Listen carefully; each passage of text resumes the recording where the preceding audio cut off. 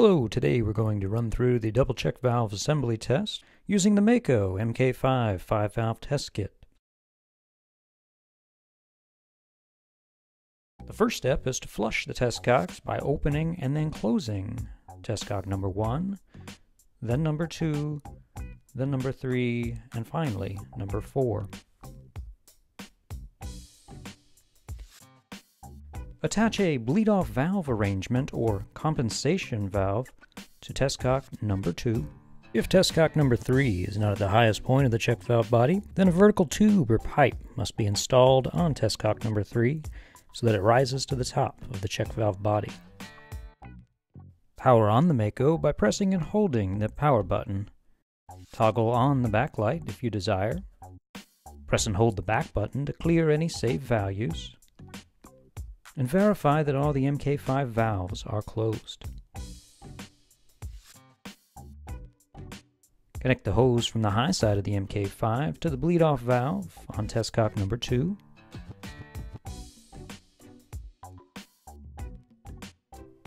Open test cock number 2.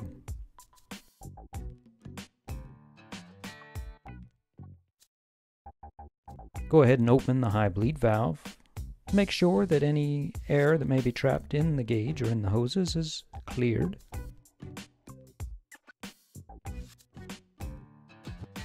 Then close the high bleed valve. Open test cock number 3 and fill the sight tube with water. Close test cock number 3.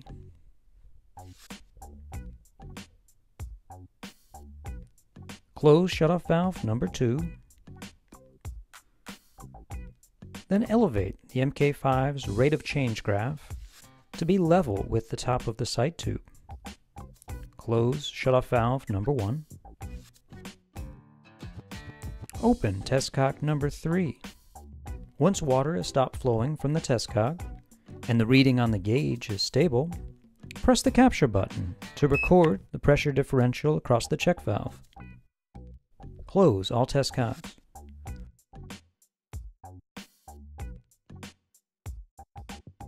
And remove all test equipment before proceeding with the second part of the test of check valve number 2.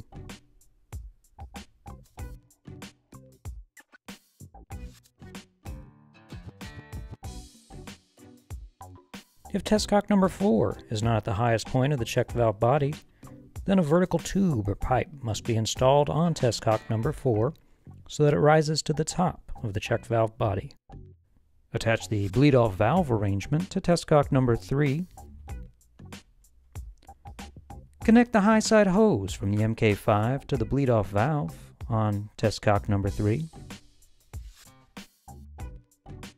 And go ahead and open test cock number 3.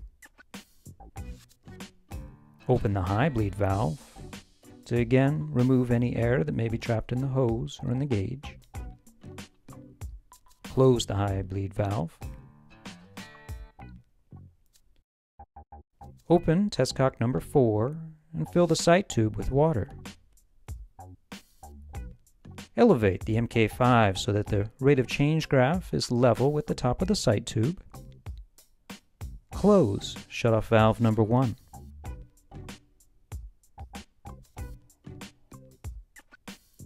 Open test cock number 4.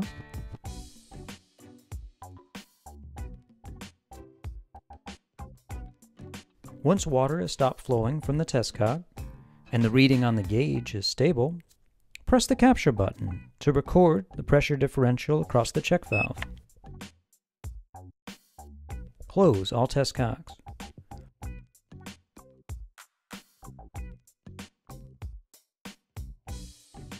Remove all test equipment.